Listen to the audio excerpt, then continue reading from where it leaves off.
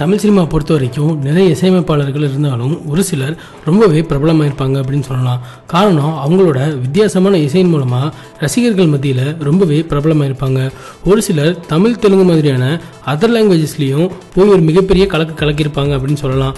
அப்படிப்பட்ட இசையமைப்பாளர்கள் ஒருத்தர் தான் தமன். இவரோட வாழ்க்கையில் ஏற்பட்ட ஒரு சோகமான சம்பவத்தை பற்றி தான் நாம் இந்த வீடியோவில் பார்க்க போகிறோம். தமன் ஆரம்பத்தில் தன்னோட கெரியரை ஆக்டராக தான் ஆரம்பித்தார்.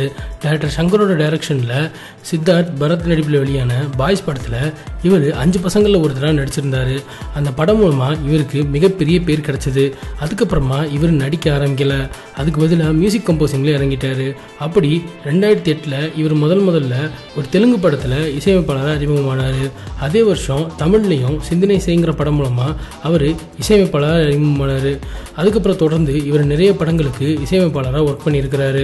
அப்படி இவர் ஒர்க் பண்ணதில் இவருக்கு மிகப்பெரிய பிரேக் த்ரூ கொடுத்த படம் அப்படின்னு சொல்ல போனால் ஒஸ்தி படத்தை சொல்லலாம். அதுக்கு முன்னாடி மாஸ்கோவின் காவேரி, ஈரம் மாதிரியான நிறைய படங்கள் பண்ணியிருந்தாலும் அவருக்கு ஒஸ்தி படம் தான் ஒரு மிகப்பெரிய ரீச்சை கொடுத்துருக்குன்னு சொல்லலாம். அதில் அவர் பண்ண அந்த கலாசலா பாடலானது ரொம்பவே பிரபலமாகி இவரை வேற ஒரு உச்சத்துக்கு கொண்டு போயிருக்கு அப்படின்னு சொல்லலாம். இவர் தமிழ் தெலுங்கு அப்படின்னு நிறைய லாங்குவேஜஸ் ஒர்க் பண்ணியிருக்கிறாரு. அப்படியே கன்னடத்துலேயும் ஒரு சில படங்கள் ஒர்க் பண்ணியிருக்கிறாரு. இவருக்கு தமிழில் எந்த வாய்ப்புகளுமே பெருசாக அமையலை. காரணம் ஒஸ்திக்கு அப்புறமா இவரோட கம்போசிங்கில் வந்த எந்த பாடலுமே பெருசாக பேசும்படியாக அமையாததுனால இவர் தெலுங்கு சினிமா பக்கம் போயிட்டார். அங்கே இவர் கம்போஸ் பண்ண பாடல்கள் எல்லாமே ரொம்பவே பிரபலமாகி இவரை வேற ஒரு ரீச்சுக்கு கொண்டு போயிருக்குது. அதனால் தொடர்ந்து இவர் தெலுங்கில் படங்களில் ஒர்க் பண்ணிட்டு இருந்தார். அப்பப்போ தமிழில் ஒரு சில படங்களுக்கு மட்டும் இவர் மியூசிக் கம்போஸ் பண்ணிட்டு இருந்திருக்கிறாரு. இந்த நிலையில் ரீசெண்டாக ஒரு இன்டர்வியூவில் தன்னோட வாழ்க்கையில் நடந்த சில சோகமான சம்பவங்களை பற்றி அவர் தெரிவிச்சிருக்கிறாரு. சின்ன வயசுலேருந்து அவங்க அப்பாவோட அரவணைப்பில் வளர்ந்த இவருக்கு திடீர்னு அவங்க அப்பாவை இழக்க வேண்டிய சுச்சுவேஷன் ஏற்பட்டுச்சு. அதுக்கு முன்னாடி வரைக்கும் அவங்க அப்பாவோட சேர்ந்து இவர் நிறைய இடங்களில் ட்ராவல் பண்ணியிருக்கிறாரு. அதாவது இவர் சன்னியில் வீட்டில் இருக்கும்போது அவங்க அப்பா ஏதாவது ரெக்கார்டிங் இருந்ததுன்னா தமனையும் கூட்டிகிட்டு போயிடுவாராமா.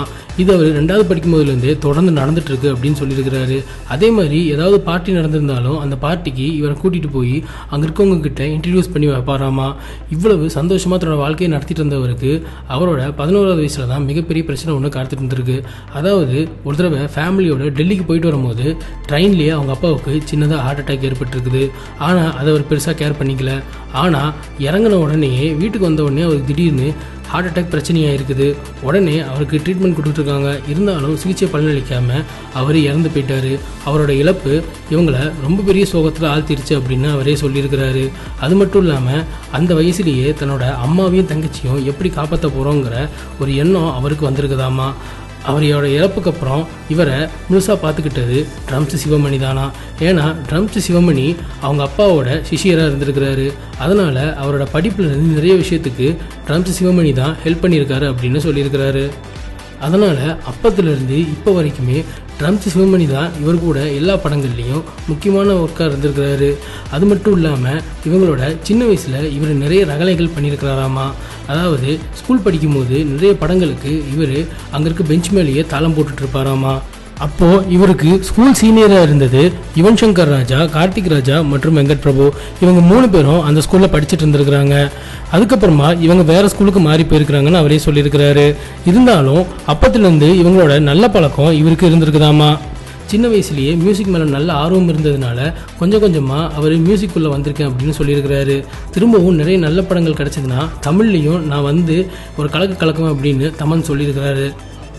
அடுத்த வீடியோ பார்க்குறதுக்கு முன்னாடி கீழே இருக்க சப்ஸ்கிரைப் பட்டனை கிளிக் பண்ணி எங்கள் சற்றுமுன் சேனலை மறக்காமல் சப்ஸ்கிரைப் பண்ணுங்கள். கூடவே பக்கத்தில் இருக்க பெல் ஐக்கானையும் ப்ரெஸ் பண்ணுங்கள்.